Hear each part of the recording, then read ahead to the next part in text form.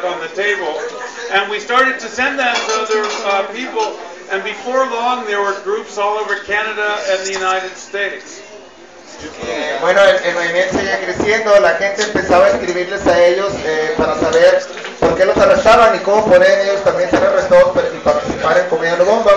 El movimiento empieza a crecer debido a esto y bueno, ellos agarran todas las cartas, le responden y sacan lo que serían los 7 pasos, a raíz de eso, los 7 pasos para hacer comida no bombas.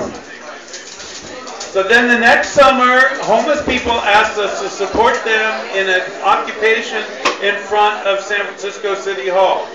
So we started a 24-hour-a-day vegetarian restaurant in solidarity with the homeless. Y bueno, al verano siguiente de esto, la gente de los sin techo de San Francisco les pide apoyo para pues protestar por el trato que le daba el gobierno de esa ciudad.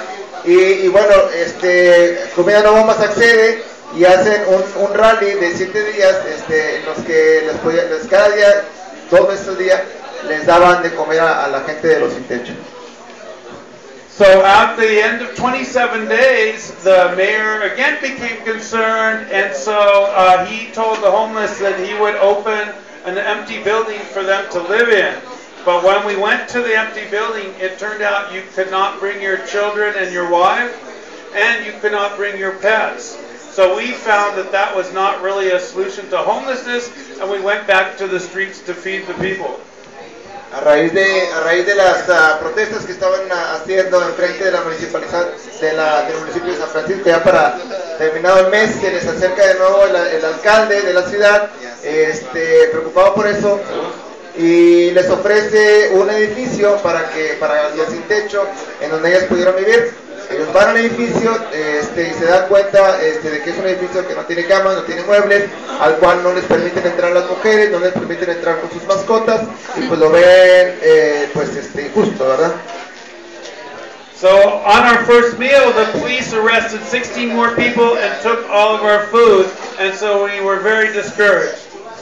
Bueno, después de esto deciden regresar a frente del Palacio del Municipio, de la Municipalidad de San Francisco, en donde pues bueno, empiezan a hacer ruido, a empezar a entregar a la comida enfrente de ahí, y pues bueno, lo que conduce a que haya más arrestos, ¿verdad?, por parte de la policía. So this gave us the idea to divide the food into 3 parts. So we had 1 or 2 volunteers, 3 volunteers come out with a little bit of food, and they would get arrested. Then we'd have a little bit more food that came out, and they would get arrested, and that food would be taken. And then while they were at the police station, we would come out with all the rest of the food and provide meals to everyone that came. La estrategia que siguieron a raíz de los arrestos era de que, bueno, empezaban a dividieron la comida en 3 porciones, ¿verdad? Entregaban la primera porción y llegaba la policía y se los llevaba, ¿no? Entonces, ellos sacaban la segunda porción, llegaba más policía y se los llevaba. Entonces, esto hacía que la policía se intertuviera en las delegaciones haciendo papeleo con los arrestados, y entonces cuando sucedía esto, ellos sacaban el resto de toda la comida y la entregaban. Entonces, así era como podían entregar toda la comida. So this went on every day for lunch and dinner. And then on October 17th of 1989, there was this huge earthquake, and the electricity and gas went off in the city. So we went down to City Hall thinking the police would no longer bother us. Bueno, esto ya para esto era en 1989. En ese año, bueno, ellos siguieron con el proyecto, con la misma estrategia, pero en ese año resulta que sucede un terremoto, ¿verdad?, en la ciudad de San Francisco, y bueno, ellos como quiera siguieron continuando con el proyecto. But this time, more police came than ever, and so we were very concerned that we were now going to go to jail. But when they arrived, they went right to the end of the line to eat with us because we were the only food in San Francisco. Lo que pasó en ese año fue que, bueno, ellos siguieron continuando con el proyecto de comida, entregando comida a los pobres en la calle, y bueno, ese día llegó más policía de lo que esperaban, y entonces pensaron que iban a ser de nuevo arrestados, Y lo que sucedió fue que, pues bueno, la policía, bueno, era el día de terremoto, la policía llega, pero en vez de arrestarlos, se forma al final de la línea para obtener más comida, de comida no bombas. So because of all these arrests, people around the world had heard about food not bombs. So they started their own organizations to challenge the society in their own communities. So we had groups in Europe and now Australia and Asia, all like sharing vegetarian and vegan meals on the streets. Y a raíz de todo esto, pues el proyecto de Comida no bombas empieza a tomar fama ya mundial, ¿no? Entonces se ven capítulos de Comida no bombas en Australia, en Asia y en Europa. So some of the groups in Europe, for instance in Slovakia, realized that there was dogs and cats and animals wandering the streets with no homes. And so all the Food Not Bombs groups in all 24 cities of Slovakia organized animal rescue shelters to help take those animals off the streets. A raíz de esta popularidad del proyecto a nivel mundial, por ejemplo en Checoslovaquia, muchos grupos de liberación animal iniciaron el proyecto de comida no bombas, a la par con el rescate de animales que vivían en la calle, ¿no? Y esto sucedió en cada ciudad de ese país. And Food Not Bombs also started to support other animal rights actions like the Sea Shepherd. And so every time Paul Watson and Sea Shepherd came into the harbor after trying to stop whaling, Food Not Bombs would provide their crew with vegan meals. Y bueno, de ahí pues empezó Comida no bombas a hacer más apoyo hacia otros tipos de grupos de liberación animal como Sea Shepherd, en donde ellos le proveían pues comida también, asegurándose de que esta fuera pues vegetariana y vegana, ¿no? Yeah, do people here know Sea Shepherd? Sí. ¿Conoce Sea Shepherd?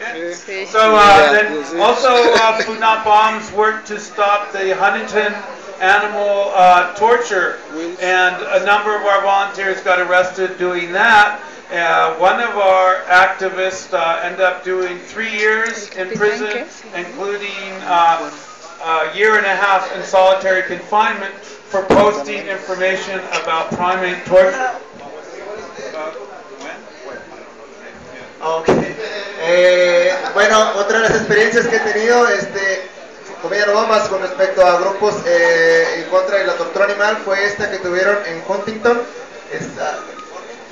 Huntington Animal Torture is what we call it. Okay, se llamaba el colectivo Huntington Tortura Animal, algo así, en contra de la tortura animal. Bueno, vaya, ellos estuvieron apoyando a este colectivo que, pues vaya, tuvo problemas con la policía. Uno de los miembros de este colectivo estuvo 1 año y medio castigado en solitario en la cárcel, ¿verdad? Por haber puesto propaganda de liberación animal en la ciudad. Food Not Bombs also started many other projects, including one called Bike Not Bombs, where we would get parts from old bicycles, fix them up, and give free bicycles to people that were poor.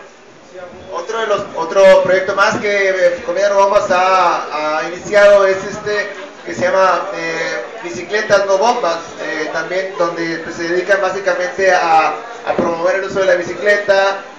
Sirve también como talleres para arreglar bicicletas y todo lo relevante al uso de la bicicleta y la ecología.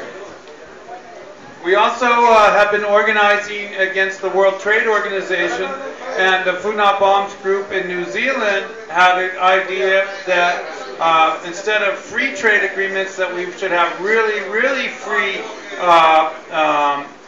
trade parties and have really free markets and give away free everything in the park. Otro de los colectivos que han surgido a raíz de Comida no bombas es Nueva Zelanda, el cual pues inició protestas en contra de la Organización Mundial de Comercio, y también pues aportando ideas como la de las las gratis ferias, digamos, en donde la gente pudiera ir ahí a hacer otro tipo de comercio, intercambio y regalar cosas. In 1990, 3, we started another project called Homes Not Jails, where we would take over empty buildings that were owned by the banks, and we put our own keys on those buildings, and then at dinner we would invite the homeless to meet us the next morning to get a free place to live. Bueno, otra de las cosas que también se ha iniciado, que ellos sí iniciaron en el 93, es este otro proyecto que se llama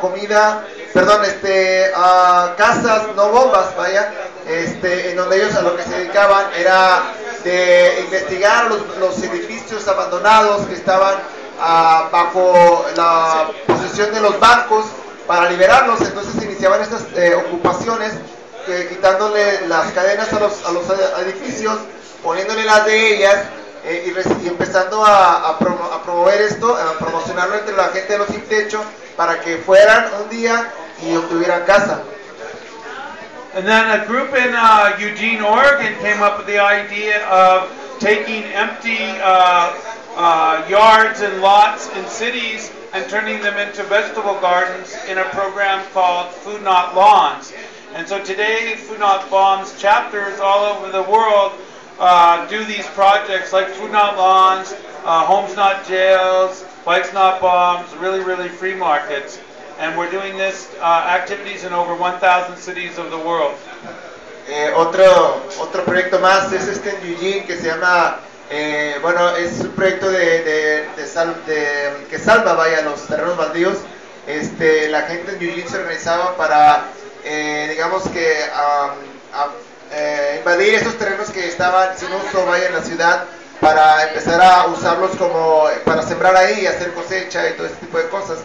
Y bueno, y otras actividades más son las que pues han ido promoviendo este proyecto de Comida No Bombas alrededor del mundo. Ahorita se encuentra situado en más de 1,000 ciudades en el planeta Tierra. So you can start a Food Not Bombs here and help support all your other activities by collecting produce and bread and other vegan food that can't be sold, and making it into meals that you share on the streets on a regular basis. Básicamente esto es algo que también ustedes pueden hacer aquí en esta ciudad, colectando, salvando, recuperando la comida que les sobre o que vayan a tirar en los mercados, pan y vegetales, para que pues esto también pueda suceder de una manera más regular aquí. And so each chapter only has 3 principles that we all agree on. And that is, the food is always vegan or vegetarian and free to anyone without charge, no matter who they are, rich or poor. Bueno, básicamente para iniciar un proyecto de Comida No Bombas hay que seguir 3 principios. Vaya, el primero sería que la comida debe ser gratis, que sea vegana o vegetariana, que no le cueste nada a nadie y pues bueno, que sea gratis para todos, pobres o ricos. Yep. Then the second principle is that there's no leaders or presidents or headquarters, that each chapter is autonomous, and that we make decisions by consensus, trying to bring everyone in the community together to participate in the direction of our local groups. El segundo principio pues es básicamente que Comida No Bombas no debe tener ningún líder, ni presidente, ni tampoco sea un lugar así que tengan establecido, y que todas las decisiones deban de ser, deban todos participar en ellas y se logren a través del consenso. And that the final principle is that we're not a charity, but that we're dedicated to taking nonviolent direct action to change society, so that everyone is free of exploitation and no one has to live in the streets or go without the food and clothing and housing that they desire. Y el tercero sería pues que Comida No Bombas no es una organización de caridad. Aquí principalmente es una organización de acción directa, no violenta, para cambiar a la sociedad. Y pues bueno, aquí la cuestión es esta, ¿no? Darle de comer a quien no tenga de comer, también pues ropa y techo a quien no tenga. It'd be wonderful if you started a Food Not Bombs collective here in this community, and I think that you would see by organizing the vegan meals on the streets here that you would find lots of support, and that you would be able to build on all the other protests and actions that you're doing here in your community. Y bueno, a él le gustaría que aquí también hubiera, bueno, vaya él, palabras de que aquí hubiera pues una organización de comida no bombas que tenga presencia regular, que de esta manera se den cuenta de que es la manera de llegar a la gente, de comunicarse con ella y de participar en las protestas y cualquier otro activismo político que haya en la ciudad. Cool, and I'd like to introduce you to Emmanuel, who's been doing Puna bombs in Mexico for maybe the longest of anybody. And did you want to say some words? Great, thanks so much, everybody. Bueno, este es Emanuel Rodríguez, el más viejo de todos, por y el que más tiene acá en Comida no bombas de Monterrey. ¡Qué sexy muchachón! Bueno, pues quiero ya sin tirarles tanto rollo para que venga la música y todos sigamos conviviendo, muy chido. Nada más comentarles que el mensaje de Comida no bombas es muy simple. Mientras exista tanta comida en el mundo, nadie debería de pasar hambre. Nosotros lo que hacemos en Comida no bombas es de que no venimos a tirar línea ni a creernos más chingones que nadie, sino que simplemente detectamos que hay un problema en el mundo que es la hambruna. Entonces lo que nosotros hacemos es de que vamos a los mercados o a las tiendas y antes de que tiren la comida nosotros vamos, la pedimos esas verduras, esos vegetales, esas frutas, la lavamos, la cortamos, la regalamos y ningún animal sufre para que otros coman, más que los animales que somos nosotros los que la preparamos, somos los únicos que sufrimos, somos los únicos animales. Es completamente gratis.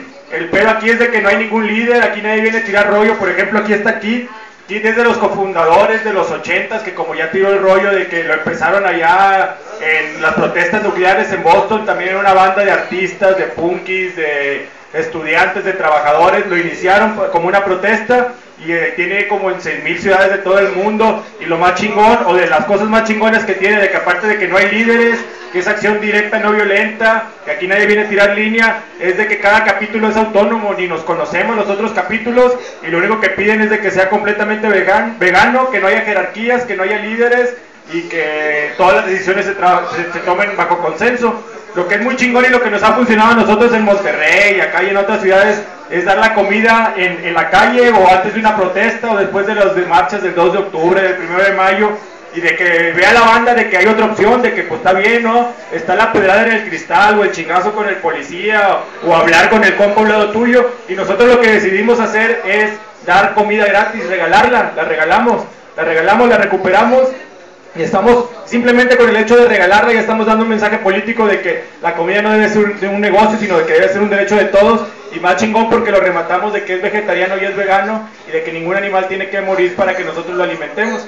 Entonces, sin tirar tanto rollo, pues somos Comida no bombas, ya tenemos un chingo de tiempo, pues él tiene mucho más tiempo, está bien chingón. Lo que nos funciona mucho es de que hay una marcha o hay una protesta, vamos y llevamos comida. Que hay un evento contra las corridas de toros, vamos y llevamos comida. No somos un servicio de banquetes, no somos las hermanas de la caridad, algunos nos cagamos en Dios, algunos otros no. Simplemente nosotros estamos dando nuestro granito de arena y pues colaboramos y participamos, y pues muchas gracias por invitarnos, y de veras está muy chingón que aquí en un lugar tan lejos hayamos